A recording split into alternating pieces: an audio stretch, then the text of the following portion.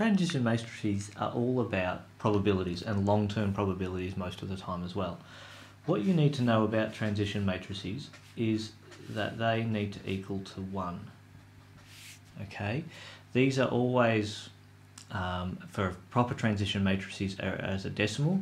So if that was 95%, that was 52%, you could work out the bottom two of these and then convert it into a transition matrix. For example, this one would be 5% and this one would be 48%, and that as a transition matrix is not it's 0.95, 0.05, 0.52 and 0.48.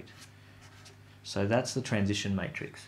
Now when you come across a transition matrix problem, you'll be asked for the S0, which is your starting value basically. And then the formula you use is your transition matrix to the power of time multiplied by your S0, and that equals your long-term thing. So once you get your transition matrix and your starting value, and this time thing here depends on the question, but it's how many months or weeks or days or whatever it is that the question is giving you, and you come out with an answer of what happens after that amount of time for that particular problem. So what you then do is you can get into something called a steady state. To get there, you use a big time value. Okay, so something like 50. So you plug that into your calculator, you define your transition matrix, define your S0, do your 50, do it all on your calculator, come out with an answer. And then you do 51 just to test. And if you come out with the same answer, you're at a steady state. If you come out with a different answer, go to a bigger number. And then keep going until you get a steady state. They will hit a steady state sooner or later. To show you how these questions come together, we're going to do question 17 off page 859 in our textbook. It says if a train is late on one day, there is a 15% chance the same train will be late the next day. If the train is on time one day, there's a 40% chance that it will be late the next day. So 15%, 40%. That means if it was late on the first day, there is an 85% chance it will be on time the next day. If it was late one day, it was 40% chance it will be late the next day, so that probably should be there, and then that will be 60%. So as a transition matrix, that is 0.15, 0.85, 0.6 and 0.4.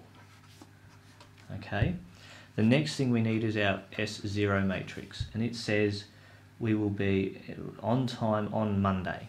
So let's say, what was it? That was late one day, late, 40% chance will be late, so that is 0.4. I've got that the wrong way around. So late is up the top here, it's late on the first day.